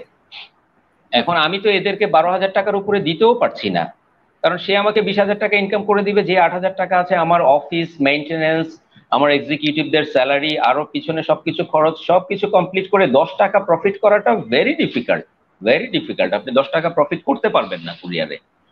তো এখানে আমরা তখন প্ল্যান করলাম যে এদেরকেও তো বাঁচতে হবে, যেহেতু এরা আমার সাথে কাজ করে। আমার প্রত্যেকটা ডেলিভারি এজেন্ট আমার বাচ্চার মতো। আমার ডেলিভারি এজেন্টকে কেউ কোনো কথা বললে আমি নিজে প্রোটেস্ট করি, আমার ভালো লাগে না যে না তাকে নিয়ে এরকম কথা বলবে, এটা তো ঠিক না। তো এখানে আমি তাদেরকে করলাম কি, আমরা তাদেরকে একটা কমিশন স্ট্রাকচারে নিয়ে আসলাম। তো কমিশন স্ট্রাকচারে নিয়ে আসার পরে এখন আমাদের মানে দেখার বিষয় হচ্ছে যে তারা এখন নিজেরা একটু এফোর্ট দিতেই তারা ইনকাম করতে পারবে, ভালো একটা অ্যামাউন্ট ইনকাম করতে পারবে। যেমন এই মাসে আমি প্রত্যেককে স্যালারি দেওয়ার সময় আমি আমার অ্যাকাউন্টসকে বলে দিয়েছি যে স্যালারি দেওয়ার সময় একটা কলাম বানান ওখানে আপনার স্যালারি শিটের ভিতরে, যে ওখানে সে কত কমিশন নিয়েছে, এবং এটা আমরা প্রতিদিন দিয়ে দিই, প্রতিদিনের কমিশনটা প্রতিদিন দিয়ে দিই। তো আমি দেখতে চাই যে সে এই মাসে কত টাকা কমিশন পেয়েছে। আমি দেখলাম এই মাসে অ্যাভারেজে আমার ছেলেরা যে সবচেয়ে কম ইনকাম করেছে, সে ইনকাম করেছে 25,000 টাকা, মাশাআল্লাহ। এবং এটা 45,000 পর্যন্ত এটা ইনকাম করেছে অনেকে। এবং আই এম রিয়েলি প্লিজড, আমি খুবই হ্যাপি ব্যক্তিগতভাবে, এবং আমি তাদের সবাইকে নিয়ে পার্টি করছি ঈদের আগের দিন, এবং আমি তাদেরকে বলছি যে তোমরা আমাকে খাওয়াবা, তোমরা এত টাকা ইনকাম করছো আমাকে খাওয়া। আমি ট্রাস্ট মি, আমি ব্যক্তিগতভাবে প্রচন্ড রকম খুশি হয়েছি যে না আমার ছেলেরা একটা ভালো অ্যামাউন্ট নিয়ে তারা ঈদে মানে ঈদে যেতে পারছে। এবং আমার ছেলেরা একটা পর্যায়ে বলছে, স্যার আপনি টেনশন করেন না। আমি শেষের দিন, আপনি বিশ্বাস করবেন কিনা জানি না, আমার হেড অফ অ্যাকাউন্টস ঈদে চান রাতের দিন 6 ঘন্টা সে আমার এই চেম্বারের ভিতরে সোফার মধ্যে শুয়েছিল 6 ঘন্টা। তার প্রেশার বেড়ে গেছিল, কারণ টানা 6 রাত আমরা সবাই জাগা ছিলাম এখানে। আমি অ্যাভারেজে টোটাল রমজান মাসে 2 ঘন্টা ঘুমাইতাম এখানে। তো এখানে আমার ফুলফিলমেন্ট টিম, আমার এক্সিকিউটিভ, আমার প্রত্যেকটা হাব, ইভেন আমার ড্রাইভার যারা ছিল কাভার ভ্যানের, আমার প্রত্যেকটা স্টাফ প্রচন্ড রকম এফোর্ট দিয়েছে, and I am really grateful to all of them. আমার ডেলিভারি এজেন্টরা লাস্টে আমাকে বলছে, স্যার আপনি টেনশন করেন, আমরা প্রয়োজনে ঈদের দিন ডেলিভারি করব, তারপর আপনার যারা ক্লায়েন্ট আছে তাদেরকে আপনি বলে রাখেন যে সবাই প্রোডাক্ট পাবে। এন্ড সবাই দে ডিড ইট। আমরা আলহামদুলিল্লাহ 28-29 রোজাতে আমরা সবকিছু কমপ্লিট করে ফেলতে পারছি। তো আমার এই হেড অফ অ্যাকাউন্ট 6 ঘন্টা এখানে এমন ভাবে পড়েছিল যে এখানে অফিস ক্লিন করতেছে, অফিসে সবাই কাজ করতেছে, আমি শুধু বলে রাখছি যে ওকে কেউ ডাক দিবা না, এবং সে এই এত নয়েজের মধ্যে টানা 6 ঘন্টা ঘুমাচ্ছিল এখানে। তো এই লেভেলের প্রেশার নিয়ে আমরা এখানে কাজ করছি, প্রত্যেকটা মানুষ এখানে আমরা চেষ্টা করেছি মানুষকে সার্ভিসটা দেওয়ার জন্য। কারণ ঈদের সময় কিন্তু দেখেন বেশিরভাগ মানুষ পাঞ্জাবি কিনেছে, শাড়ি অর্ডার করেছে। তো আপনি নর্মাল একটা সময়ে যে কাউকে একটা যে কোনো প্রোডাক্ট একদিনের জায়গায় 2 দিনে ডেলিভারি করলে সে হয়তো বা এটা মহাভারত অশুদ্ধ হয়ে যাবে না, বাট ঈদের সময় আমি একটা ড্রেস কিনেছি, আমার বাচ্চার জন্য একটা পাঞ্জাবি কিনেছে, তার মধ্যে এই প্যান্ডেমিকের সময় যে বের হতে পারছে না, সে এই প্রোডাক্টটা কিনেছে। তো এই প্রোডাক্টটা যদি না পায় সে মনে প্রচন্ড রকম একটা কষ্ট পাবে। আর এই প্যান্ডেমিকের সময় আমি একটা কাজ করেছি, যখন 26শে এপ্রিল লকডাউন হয়ে গেল, সবকিছু বন্ধ হয়ে গেল, আমাদেরও সবাই বাড়িতে চলে গেল হুড়োহুড়ি করে, দেন আমি চিন্তা করলাম যে না এটা তো এইভাবে বন্ধ রাখা যাবে না। আমি আজকে সুযোগ হয়েছে, আমি ধন্যবাদ দিতে চাই, যখন ই ক্যাব থেকে একটা ইনিশিয়েটিভ নিল যে ইমার্জেন্সি সার্ভিস গুলোকে অন রাখবে, তখন আমি ওই দিনই আমার রিলেটিভ আছে ওনার মাধ্যমে আমি সমিয়াপুর সাথে যোগাযোগ করার চেষ্টা করি। পরে সমিয়াপুকে না পেয়ে ওনার সেক্রেটারি চাষি ভাইয়ের সাথে আমার কথা হয়, দেন চাষি ভাই বললো যে আপনি সমিয়াপুকে আপনি ফোন দেন, সমিয়াপু আপনাকে হেল্প করবে। দেন সমিয়াপুকে আমি ফোন দিয়ে বললাম যে আপু এইভাবে তো বসে থাকা যাবে না, আমাদের কাজ করতে হবে, সো আপনি এটা কি করবেন এটা ব্যবস্থা নেন। তো ওই দিনই সমী আপু নিজে রিজভি ভাইকে বলে দিল, এবং টিএল এক্সপ্রেস ওই দিন ই ক্যাবের মেম্বারশিপ নিয়ে পরের দিন আমরা যতগুলো কনসার্ন অথরিটি আছে, র্যাব থেকে, ঢাকা মেট্রোপলিটন পুলিশ থেকে, ডিসি অফিস থেকে, সেনাবাহিনীর কাছ থেকে আমরা যখন সব পারমিশন গুলো পেলাম, প্রথম 2 দিন একটু বিভিন্ন মিসআন্ডারস্ট্যান্ডিং হয়েছে যেহেতু সব জায়গাতে মেসেজ গুলো যায়নি। তো আমরা পরের দিন যখন নাকি সব স্টিকার গুলো পেলাম, আমি সব স্টিকার গুলো, তখন আমার কোনো এক্সিকিউটিভ নেই, পুরো অফিসে আমি একা, সবাই চলে গেছে, আমি একা পুরো অফিসে আছি। আমি নিজে ওই স্টিকার এনে দেন আমি সবাইকে আবার মেসেজ দিলাম যে তোমরা আসো আমরা কাজ শুরু করব। আমার যে ডিস্ট্রিবিউশনের হেড সে মাদারীপুরে ছিল, তো আমি তাকে বলছি আসার জন্য, সে বলে যে স্যার ফেরি তো চলে না, আসতে পারবো না। আমি বললাম তুমি ইসে আসো, ফেরিঘাটে আসো, আমি দেখতেছি। তখন আমি সেনাবাহিনীর একজন ঊর্ধ্বতন কর্মকর্তা যিনি ওখানে সিও ছিলেন, কমান্ডিং অফিসার, ওনার সাথে কথা বলে আমি যখন ওনাকে এক্সপ্লেইন করলাম যে দিস ইজ দ্য সিনারিও এবং আমরা এখন ইমার্জেন্সি ইকুইপমেন্ট নিয়ে কাজ করছি, উনি আমার ওই স্টাফের জন্য অনেক আর্মি অফিসারকে সে ওখান থেকে ফিরিয়ে দিয়েছে যে না, কোনো ভ্যালিড রিজন ছাড়া আপনারা ঢাকায় যেতে পারবেন না। আমার ওই স্টাফের জন্য উনি ওই দিন ফেরি ছেড়েছে। সো আমি আমার সুযোগ হয়েছে, আমি ওনার নামটা লেফটেন্যান্ট কর্নেল কি যেন, আমার নামটা মনে নেই, আমি ওনাকে ধন্যবাদ দিতে চাই। তো আমার ওই ছেলে আসার পরে আমরা শুরু করলাম মাত্র 7 জন ছেলেকে দিয়ে, এবং শেষ পর্যন্ত আমরা 47 জনের টিম নিয়ে আমরা পুরা মাস কাজ করেছি। এবং এর মধ্যে আমরা ছেলেদেরকে ব্যাগ কিনে দিতে পারিনি তাদেরকে, হ্যাঁ, তাদেরকে আমার হাবগুলোতে একটা প্রিন্টার মানে আমরা দিতে পারছিলাম না। অনেক ধরনের ল্যাকিং এর পরেও আমরা কাজ করেছি। ছেলেরা বস্তার মধ্যে জিনিস নিয়ে, প্রোডাক্ট নিয়ে চলে গেছে এখানে। তো আলহামদুলিল্লাহ যে সবকিছু মানে শেষ ভালো যার সব ভালো তার, আমরা সবকিছু ওইভাবে কন্ট্রোল করতে পেরেছি, সবকিছু সুন্দরভাবে করতে পেরেছি। এবং প্রত্যেকটা প্রোডাক্ট আমাদের মার্চেন্টরা আমাদেরকে প্রচন্ড রকম হেল্প করেছে।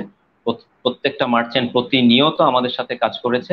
তো এখন আমি এই প্যান্ডেমিকের যে সময়টা, এটা থেকে আমরা যেই লেসনটা নিয়েছি, এই লেসনটাকে এখন সামনে নিয়ে আমরা আমাদের এই সার্ভিসটাকে সামনে, আমার আরো অনেক প্ল্যান আছে, আমরা এগুলোকে ইন্ট্রোডিউস করবো আর কি ইনশাআল্লাহ, আমাদের সার্ভিসটাকে আরো ভালো করার। না জি স্যার, আমি তো অবশ্যই এটাই মনে করি, কারণ এমন একটা সিচুয়েশন ছিল যে করোনা সিচুয়েশনে অনেক ব্যবসায়ীরা আছে যেমন হাত পা গুটিয়ে বসে গিয়েছিল, যে তাদের ব্যবসা বাণিজ্য বন্ধ হয়ে গেছে, কারণ কুরিয়ার সার্ভিস অফ হলে তো তারা অনলাইন যারা বিজনেস করে তাদের প্রোডাক্ট তো যাচ্ছে না।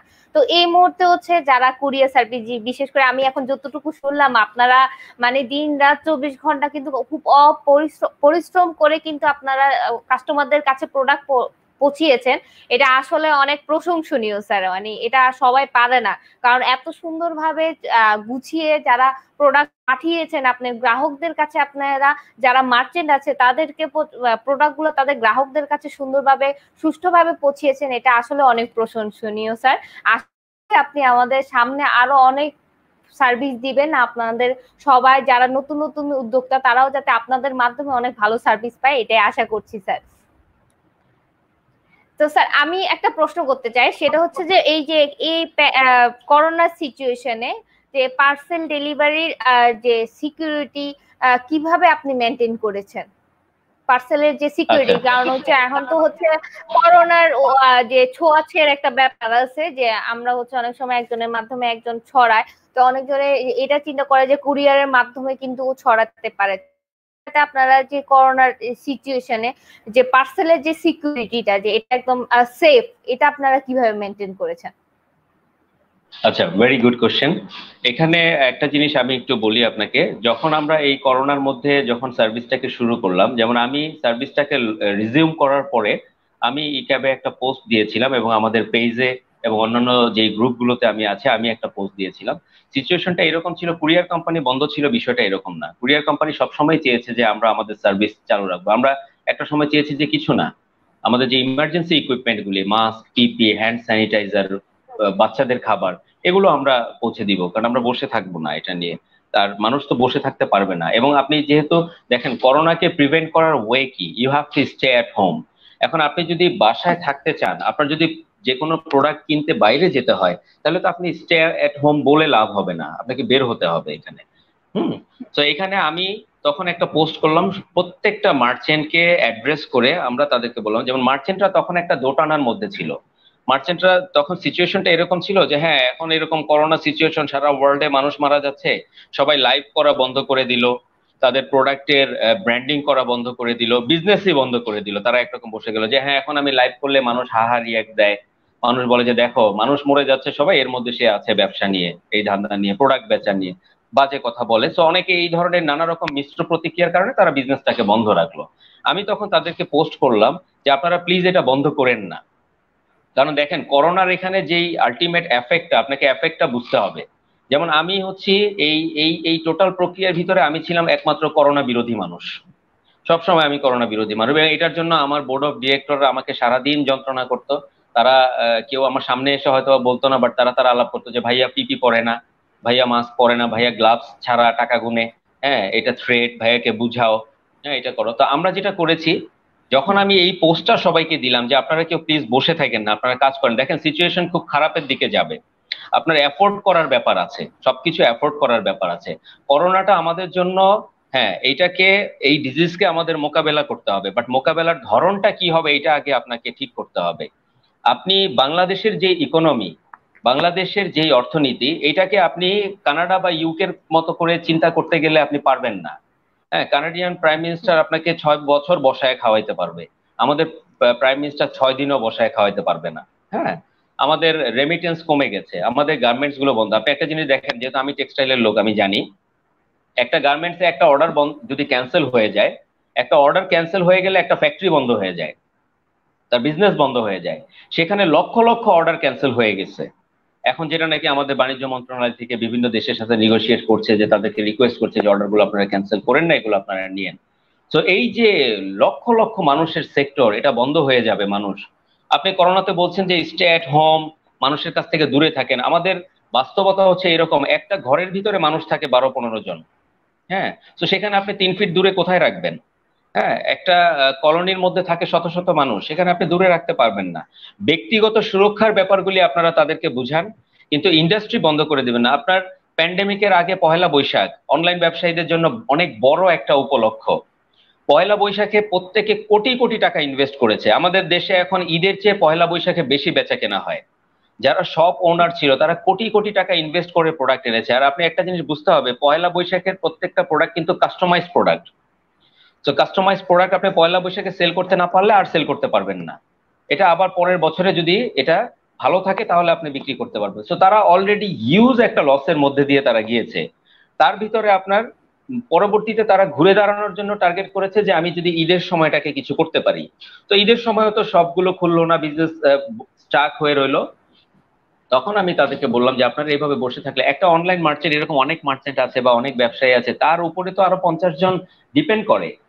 তা আপনি বসে থাকতে পারবেন, আপনি বেশ কিছুদিন বসে, মানে 6 মাস আপনি ঘরে বসে বসে আপনার জমানো টাকা খেতে পারবেন।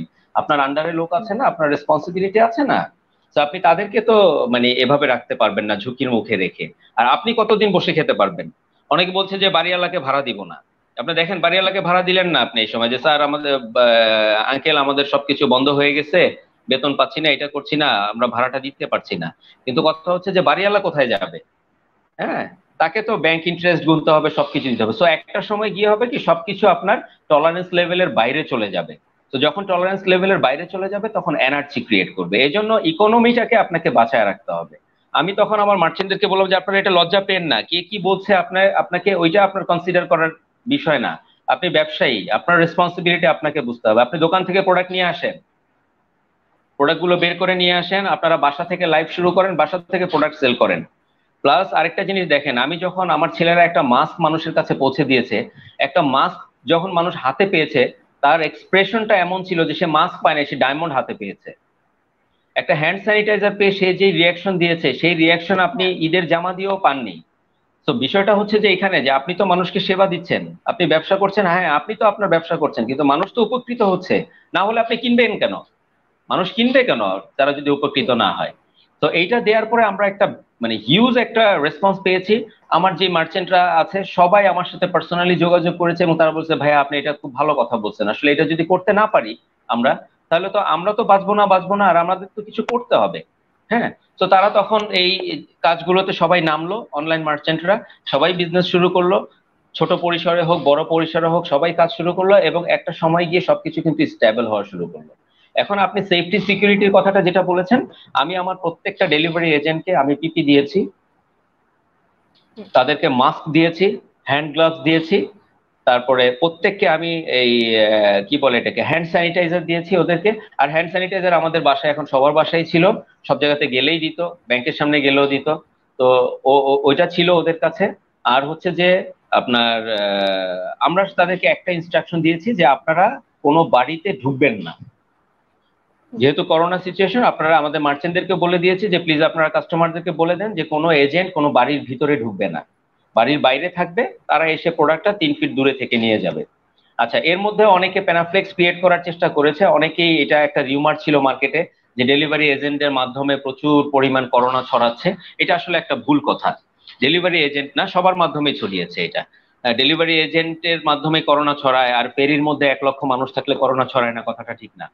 তো এটাকে অনেকে Exactly. স্টপ করার জন্য, আমাদেরকে অনেকে স্টপ করার জন্য ট্রাই করেছে, বাট আমরা স্টপ হইনি। অনেক কোম্পানি বলেছে যে না আমরা টাকা ধরবো না, টাকা ধরলে টাকার ভিতর দিয়ে ছড়ায়। আপনি দেখেন এইসব কথা বলা আসলে ঠিক না। আপনি টাকা ধরবেন না, টাকা না ধরলে ভাই আপনি ব্যবসা করবেন, টাকা ধরবে না এটা হয় না, ধরবেন না এটা হয় না, টাকা আপনাকে ধরতে হবে। এখন যদি বাংলাদেশের ব্যাংকাররা বলতো এই সময়, এই একই সুরে যদি ব্যাংকাররা বলতো আমরা টাকা ধরবো না, তাহলে কিন্তু আপনার দেশ শেষ। তো এগুলি আসলে অনেক ধরনের কথাবার্তা অনেকে বলে। অনেক কুরিয়ার কোম্পানি, আমাদের মতো অনেক কুরিয়ার কোম্পানি, তারা রেগুলার অ্যাক্টিভিটিসকে অ্যাভয়েড করে তারা অন্য অ্যাক্টিভিটিসে চলে গিয়েছে। তো এগুলো ঠিক না। এগুলো আপনাকে যে কোনো ক্রাইসিস মোমেন্টে আপনাকে চিন্তা করতে হবে, যে ক্রাইসিসের ভিতরেই থাকতে হবে, তখন আপনি অন্য কোনো চিন্তা করা যাবে না। হ্যাঁ, আপনাকে ওইটার ভিতরে থেকে ওই ক্রাইসিস থেকে বের হওয়ার ওয়ে বের করতে হবে। আপনি ওইটাকে কোনোভাবে ওভারলুক করতে পারবেন না। This is not the right way. তো আমরা সেফটি সিকিউরিটি সবার, হ্যাঁ, পরবর্তীতে আমাদের ডেলিভারি এজেন্টরা আমাকে বলেছিল যে স্যার আমরা পিপি পড়তে পারবো না, কারণ হচ্ছে পিপি পরে আসলে কাজ করা যায় না, পিপি পরে সাইকেল চালানো যায় না, পিপি পরে বাইক চালানো যায় না। কিন্তু তারা সবাই প্রত্যেকে মাস্ক ইউজ করেছে, হ্যান্ড গ্লাভস ইউজ করেছে। আমরা একটা পর্যায়ে দেখলাম যে হ্যান্ড গ্লাভস যেটা মানে একটা হ্যান্ড গ্লাভস আছে যেটা ছিঁড়ে যায়, এটা থাকে না, এটা পড়তে গেলে খুলতে গেলে এটা ছিঁড়ে যায়। তখন আমরা আরেকটা পলি টাইপের একটা হ্যান্ড গ্লাভস আছে, আমরা ওই হ্যান্ড গ্লাভস গুলো তাদেরকে কিনে দিয়েছি, তারা ওইটা পরেছে, এবং ওইটা ওয়ান টাইম একবার ইউজ করে ওটা ফেলে দিতে হয়। ওইটা পরে তারা মাস্ক পরে সুন্দর করে কাছে। এখনো পর্যন্ত আমাদের অফিসে যখনই কোনো প্রোডাক্ট ইন হয় আমাদের এটাকে ডিসইনফেক্ট করা হয়, ডিসইনফেক্ট করে তারপরে আমাদের এখানে, কারণ আমরাও তো মানুষ, ইনফেকশন তো আমাদেরও হতে পারে, আমরাও তো আক্রান্ত হতে পারি। তো আমরা ওটাকে ডিসইনফেক্ট করতাম। আমাদের ভেহিকেল, আমাদের ডেলিভারি এজেন্ট যারা আসতো তাদের প্রত্যেককে ডিসইনফেক্ট যতটুকু পর্যন্ত মেনটেন করা যায় আমরা করেছি। এখন দেখেন, কাজ যখন আপনি করবেন তখন কিন্তু আসলে ঝুঁকি থাকে। আমি সবসময় ঝুঁকির মধ্যে আছি, এখনো ঝুঁকির মধ্যে আছি। আমি সবাইকে একটা জিনিস শুধু বলতে চাই, আপনারা একটা জিনিস চিন্তা করেন, করোনাতে বাংলাদেশের 16 কোটি মানুষ আক্রান্ত হলে কত মানুষ মারা যাবে আমি জানি না। 16 কোটি মানুষ যদি আক্রান্ত হয়ে যায় কতজন মানুষ মারা যাবে আমি জানি না। বাট করোনার দোহাই দিয়ে আমরা যদি সবকিছু থেকে দূরে চলে যাই, আমরা যদি আমাদের বিজনেস অ্যাক্টিভিটিস, রেগুলার অ্যাক্টিভিটিস কে থেকে আমরা দূরে চলে যাই, কোটি কোটি মানুষ মারা যাবে, কোটি কোটি মানুষ না খেয়ে মারা যাবে। তো আপনাকে এটার ভিতরে থাকতে হবে, এটার সাথে ফাইট করতে হবে। আর আমি যেহেতু সুযোগ হয়েছে একটা মেসেজ দিয়ে আপনাদেরকে সবাইকে আপনার মাধ্যমে দিচ্ছি, যেটা হচ্ছে করোনা হলেই একদম আপনি মরে যাবেন, এটা ঠিক না। করোনা খুব সিম্পল একটা বিষয়, সিম্পল একটা ডিজিজ। হ্যাঁ, এটার ছড়ানোর প্রবণতা খুব বেশি, দ্যাটস ওয়াই এটা নিয়ে মানুষ সবাই এত কনসার্ন।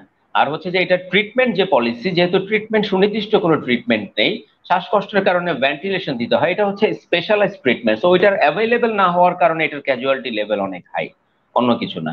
করোনা হলে আপনি মরবেন না। তো করোনা হলেও আপনি ওইটাকে কিভাবে নেগেটিভ করতে হবে, আপনাকে প্রচুর স্টিম নিতে হবে, ভিটামিন সি খেতে হবে, গড়গড়া করতে হবে, গরম পানি খেতে হবে, চা খেতে হবে, ইনশাল্লাহ আল্লাহ যদি চায় আপনি ভালো হয়ে যাবেন। করোনা থেকে পালানোর কোনো ওয়ে নেই।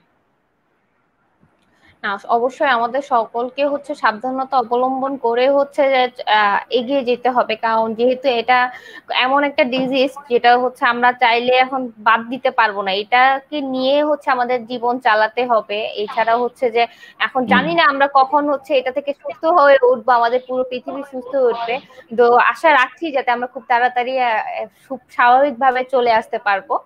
তো এর মধ্যে দেখছি অনেকজনে কমেন্ট করেছে ভাইয়া, আমি মুশফিক রহমান সোহান কমেন্ট করেছেন, এমডি মনির হোসেন কমেন্ট করেছেন, আর সাইমুল বাড়ি কমেন্ট করেছে, হানিফ অনেকদিন পর তোমাকে দেখা অনেক ভালো লাগলো, god bless you my friend.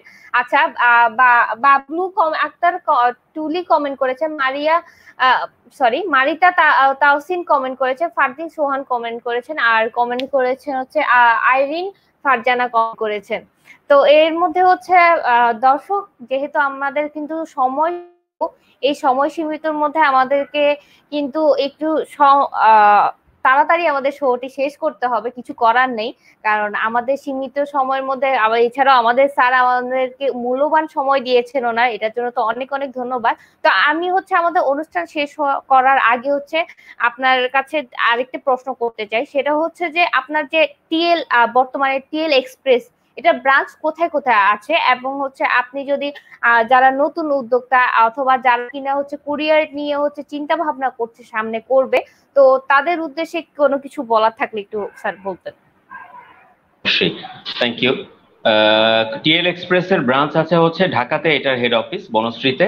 আর চিটাগং এ আমাদের ব্রাঞ্চ আছে, চিটাগং এ আমরা ক্যাশ অন ডেলিভারি সার্ভিস দিচ্ছি। আর ঢাকা এবং চিটাগং এর বাইরে অন্যান্য ডিস্ট্রিক্টে আমরা সুন্দরবন এবং এসএ পরিবহনের মাধ্যমে ডেলিভারি দিচ্ছি তাদের সহযোগিতা নিয়ে।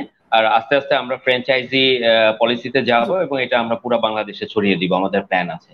আর ঢাকার মধ্যে আমাদের টোটাল অপারেশনটা আমাদের 4টা হাব থেকে এটাকে কন্ট্রোল করা হচ্ছে। আমাদের মিরপুরে হাব আছে, আমাদের ধানমন্ডিতে হাব আছে, আমাদের মোহাম্মদপুরে হাব আছে এবং আমাদের উত্তরাতে হাব আছে। আরেকটা হাব আমরা রিসেন্টলি লঞ্চ করব, এটা হচ্ছে আমার মতিঝিলে, যেটা নাকি যাত্রাবাড়ি ড্যামরাটাকে কভার করবে এখানে। তো এটা হচ্ছে আমাদের টিএল এক্সপ্রেস। আর হেড অফিস যেটা বনশ্রীতে, বনশ্রী থেকে মেইন সিটিকে সার্ভিসটা কভার দেওয়া হচ্ছে।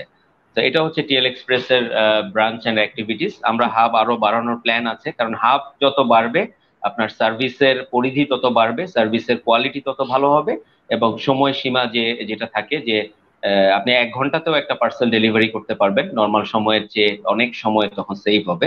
সো হাবের কোনো অল্টারনেটিভ বা বিকল্প নেই। আর নতুনদের উদ্দেশ্যে যেটা বলার ক্ষেত্রে আমি একটা জিনিস বলতে চাই নতুনদেরকে, সেটা হচ্ছে যে আপনি একটা পার্সেল নিয়ে বিজনেস করেন আর 1000 পার্সেল নিয়ে বিজনেস করেন, আপনাকে বুঝতে হবে যে আপনি বিজনেস করছেন।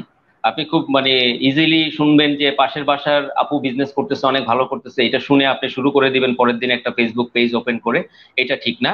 আপনাকে বিজনেস করার সময় আগে আপনার বিজনেস নিয়ে প্রপার প্ল্যানিং নিয়ে আপনাকে ওইটা শুরু করতে হবে। তো আমি যেমন একটা জিনিস আমার মার্চেন্টদেরকে বা নতুনদেরকে সবসময় বলি, একটা জিনিস আমার কাছে খুব খারাপ লাগে, যেমন এটা সব কুরিয়ার কোম্পানিতে আছে কিনা জানি না, আমরা এটা মেনটেন করি, আমাদের প্যাকেজিং কন্ট্রোল টিম আছে। তো যদি কেউ কোনো ধরনের প্রোডাক্ট দেয়, যে কোনো ধরনের প্যাকেজিং এ আমাদের প্রোডাক্টটা দিলে এটা আমরা অ্যাকসেপ্ট করি না। If it is not up to the mark, যদি কোনো ধরনের কোনো থ্রেড থাকে আমরা সাথে সাথে এটাকে রিজেক্ট করে দিই এবং তাকে বলি যে আপনি প্রপারলি প্যাক করে পাঠান। অনেকেই বলে যে কুরিয়ার কোম্পানিতে প্রোডাক্ট নষ্ট হয়, কুরিয়ার কোম্পানিতে প্রোডাক্ট নষ্ট করে না। আপনার প্রোডাক্টটাই আরো 100টা প্রোডাক্টের সাথে কম্পিট করার মতো ক্ষমতা রাখে না, দ্যাটস ওয়াই প্রোডাক্ট নষ্ট হয়, প্রোডাক্ট কেউ নষ্ট করে না। এখন আপনি দেখেন কুরিয়ার পার্সেল হ্যান্ডেলিং সার্ভিসটা সবসময় হচ্ছে এটা একটা খুব রাশ সার্ভিস। আপনারা যারা দেশের বাইরে ঘুরেন আপনারা একটা জিনিস খেয়াল করবেন, 300-350 প্যাসেঞ্জারের একটা কার্গো বিমান থেকে পার্সেল আনলোড করার জন্য সময় দেওয়া হয় 12 থেকে 15 মিনিট। তো তখন তারা লাগেজ গুলোকে ছুঁড়ে ছুঁড়ে মারে, লাগেজ ফেটে যায়। তো ছুঁড়ে কেন মারে? ওই যেই লোক ছুঁড়ে ছুঁড়ে মারছে সে কি বুঝে না যে এটা ছুঁড়ে মারলে পার্সেলটা ফেটে যেতে, পার্সেল ভাঙতে পারে বা লাগেজটা ভাঙতে পারে? সে কি এটা বুঝে না? অবশ্যই বুঝে। কিন্তু কথা হচ্ছে যে ওকে যেই সময় দেওয়া হচ্ছে, 350 মানুষের 2টা করে লাগেজ হলে ওখানে 600 লাগেজ আছে, 600-র উপরে লাগেজ আছে।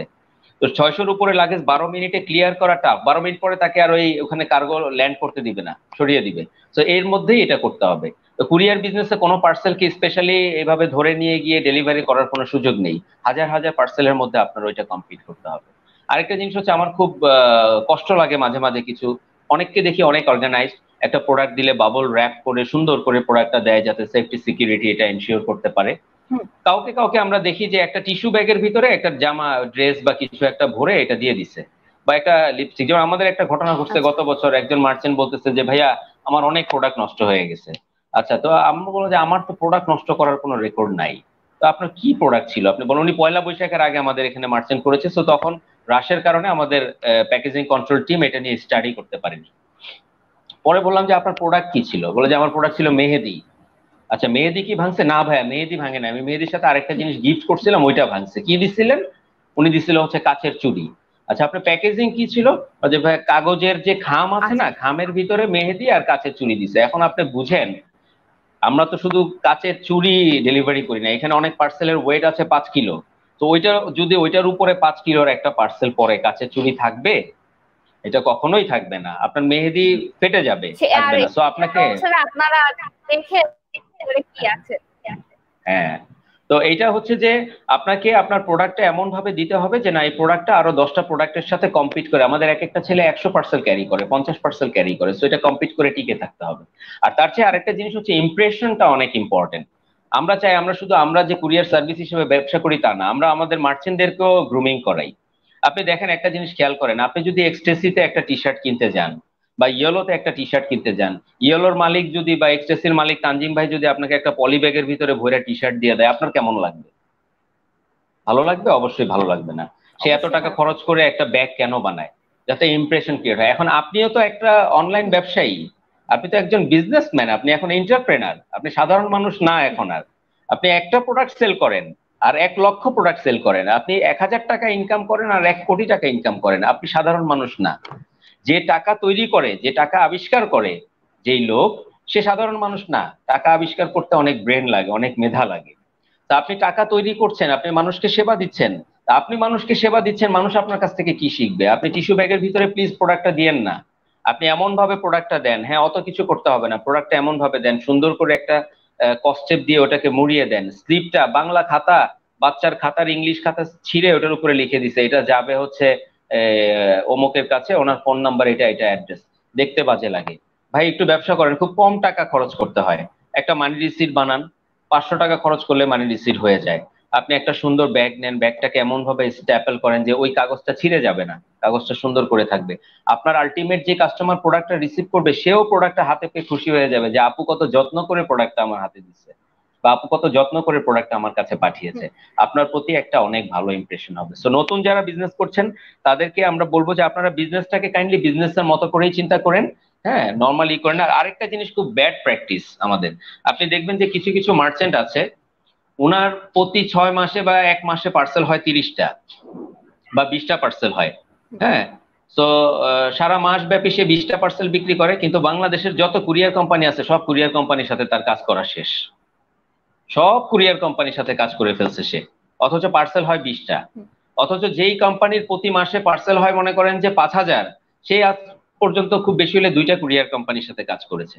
এখন একটা জিনিস আপনাকে বুঝতে হবে, আপনি একটা কুরিয়ারের সাথে যখন মার্জ করবেন, টিএল এক্সপ্রেসের সাথে আপনি যখন নতুন একটা মার্চেন্ট হিসেবে মার্জ করবেন, আপনি সার্ভিসটাকে জাজ করতে আপনাকে সময় নিতে হবে, সময় দিতে হবে আপনাকে বুঝতে, এবং আপনি কুরিয়ার কোম্পানিকে বুঝতে সময় দিতে হবে। আমি ডিএইচএল থেকে ফেডেক্সে মুভ করতে, আমি কোম্পানির ওনার, অথচ আমাকে মুভ করতে মিনিমাম মনে করেন 6 মাস চিন্তা করতে হয়েছে, তারপরে আমি মুভ করেছি, আমাকে তো কেউ আটকানোর ছিল না।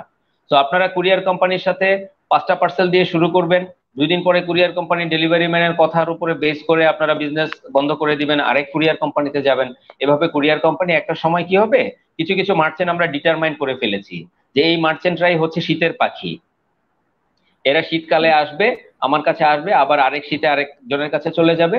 তো এরকম করতে করতে একটা সময় কি হবে, এই কুরিয়ার কোম্পানি আপনাদের সম্পর্কে ভালো ধারণা নিবে না, আপনাকে ভালো সার্ভিস দিবে না। আর কিছু কিছু মার্চেন্ট আছে আননেসেসারি, তারা ওই সারাদিন কাস্টমার কেয়ারে ফোন করতে থাকে, কাস্টমার কেয়ারে ফোন করে খবর নিতে থাকে। এটা খবর নেওয়ার কিছু নাই, টাইম ফ্রেমের ভিতরে আপনার প্রোডাক্ট চলে যাবে। যে কোনো কোম্পানি, আপনি আমার কাছে একটা পার্সেল আসুক আর 1 লক্ষ পার্সেল আসুক, আমাদের ডেলিভারি করাটাই হচ্ছে কাজ।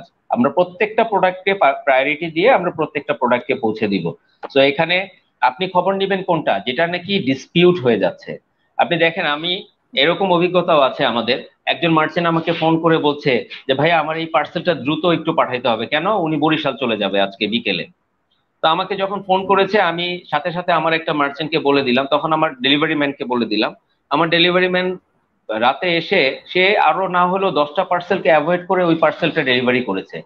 তো যখন সে বরিশালের ওই ভদ্রলোককে ডেলিভারি, ভদ্র মহিলাকে ডেলিভারি করতে গিয়েছে, তখন গিয়ে দেখে যে উনি নিচে আসছে, ওনার মাথার মধ্যে হচ্ছে মেহেদি দেওয়া, মাথায় মেহেদি দেওয়া, নর্মাল একটা কাপড় পরা। তো ওনার যে গেট আপ দেখলাম, সে বলছে যে 3টার লঞ্চে সে বরিশাল চলে যাবে। 3টার লঞ্চে তো দূরের কথা, আরো 3 দিন পরেও সে বরিশাল যাবে না। তো আপনারা যারা যখন নাকি কাস্টমারদেরকে কাছ থেকে আপনারা একটা অর্ডার নিবেন, অর্ডারটা নেওয়ার সময় আমরা প্রত্যেকটা অর্ডারেরই, যে কোনো বিজনেসে অর্ডারের লিড টাইম থাকে। আপনারা বলে দিবেন যে আপু আমরা পার্সেলটা আজকে দিয়ে দিচ্ছি কুরিয়ার কোম্পানিকে, আপনি 24 থেকে 48 ঘন্টার মধ্যে পেয়ে যাবেন। আপনি এটার জন্য যে আমার এখনই লাগবে, এরকম অনেক ঘটনা ঘটে যে এই লিপস্টিক অর্ডার করেছে, এই লিপস্টিক না পেলে বিয়ে ভেঙে যাবে, এরকম অনেক ঘটনা আছে, আমরা এটা পাই। তো এখন প্রায়োরিটি সবকিছুরই থাকে, কিন্তু বিষয়টা আপনাকে বুঝতে হবে যে আপনার এই পার্টিকুলার একটা প্রোডাক্টকে প্রায়োরিটি দিতে গেলে আপনারই আরো 10টা প্রোডাক্ট ডিলে হয়ে যাবে। সো প্রায়োরিটি সার্ভিস আপনি ওভাবে নিতে গেলে কাস্টমারের সাথে যখন কথা বলবেন, স্ট্রেট ফরওয়ার্ড কথা বলবেন, তাতে করে আপনার উপকার হবে। আপনার বিজনেস স্ট্যান্ড মানুষ বুঝবে যে না, এই আপুকে বললেই আপু একদম দৌড়ায় প্রোডাক্ট নিয়ে চলে আসে, এরকম না। আপু আপুর মতো, যে না আপনি 72 ঘন্টার মধ্যে প্রোডাক্ট পাবেন। এইবার যদি কুরিয়ার কোম্পানি 24 ঘন্টায় পৌঁছে দিতে পারে, very good, I don't mind.